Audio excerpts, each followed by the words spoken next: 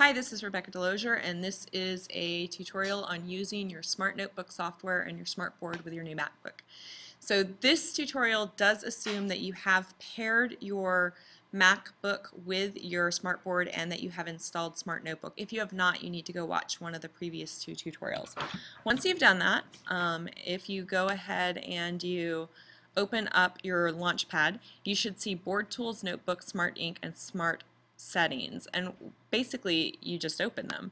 So if you click on SmartNotebook, it'll bounce around down here in the dock, and it asks you for a license, and we will have to get that to you probably via email.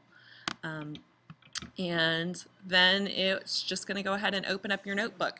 If for some reason your projector is not showing this, then you need to go ahead and make sure that you're in mirrored mode.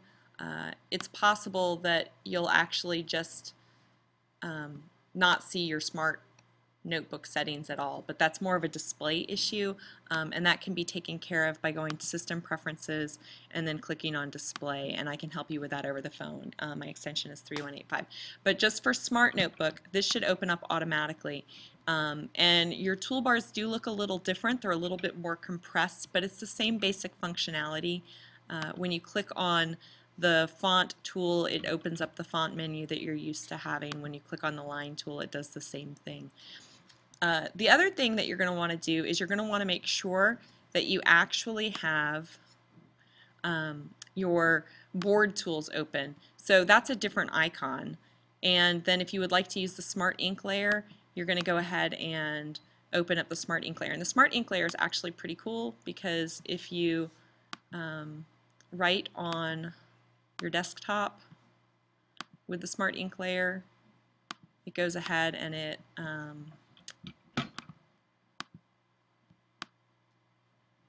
creates a little note, and it's just the size of whatever it is that you wrote rather than being the whole size.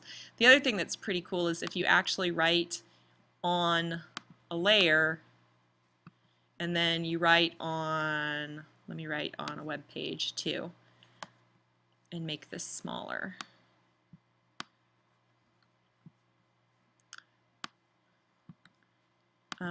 And then you move that web page around, the Smart Ink layer actually follows it, which is very different. That's a feature that's new to 11, and I know that a lot of us haven't been running 11. And you just X out of that the same way. So when you close out, it goes ahead and it closes the Smart Ink layer. So that's it. If you have any difficulties with that, you can of course email me, delosierr at lisd.net, and I'll be happy to help.